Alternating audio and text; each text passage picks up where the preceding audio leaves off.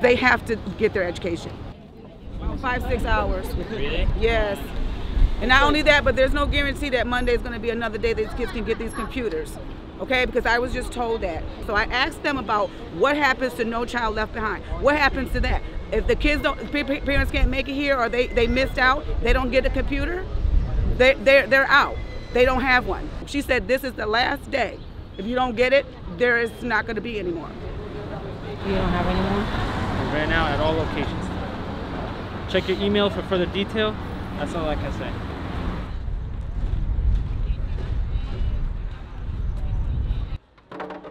We have 19,000 students enrolled, and about 10,000 count for devices, right? So we try very hard to prioritize for high schoolers, and it's still a challenge, because that means that even with 10,000 devices, the remaining thousands of students are going to require a print-based material, and so that comes with added challenges as well.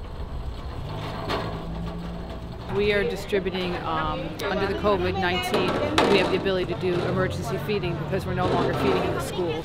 On Wednesday, we distributed out 13,000 breakfasts and 13,000 lunches. So today we're anticipating serving 21,000 of each, which is significantly higher than we anticipated doing this packaging this way. During the school year, we serve about 18 to 20,000 lunches a day, so the numbers aren't scary to me, but they are scary in this way that we're doing it today. It's USDA funded, and so these meals do meet the meal pattern regulations that you need to during the school day.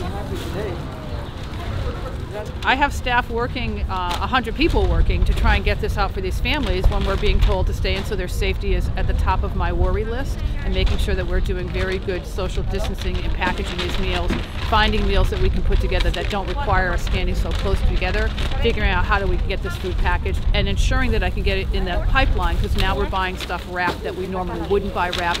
So ensuring that we can actually get our manufacturers to understand we still need 7,000 portions of this every week, and we're actually looking at our April, May menus now to make sure that the manufacturers and I can get product in.